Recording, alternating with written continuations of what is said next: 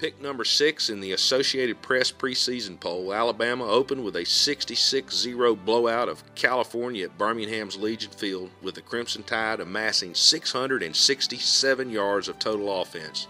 That game would signal a trend of offensive dominance, and throughout the season, Alabama piled up gaudy numbers. In 1973, United Press International named Alabama its national champion following the Iron Bowl, but AP announced it would wait until the outcome of the number 1 Alabama, number 3 Notre Dame game in the Sugar Bowl, marking the first matchup of these traditional football powerhouses in history.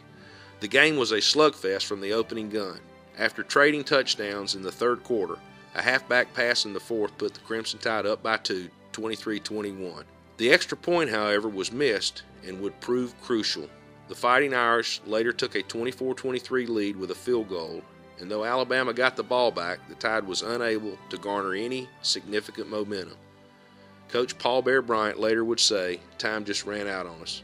An Alabama loss in a bowl game once again forced a change in a poll's method of selecting a national champion. The UPI, having named the Crimson Tide national champion prior to the epic showdown with Notre Dame in the Sugar Bowl, began delaying, starting in 1974, its national champion selection until the bowl games had concluded. The trend continues today, but the name is different. In 1991, the poll was taken over by USA Today and now is known as the USA Today Coaches Top 25.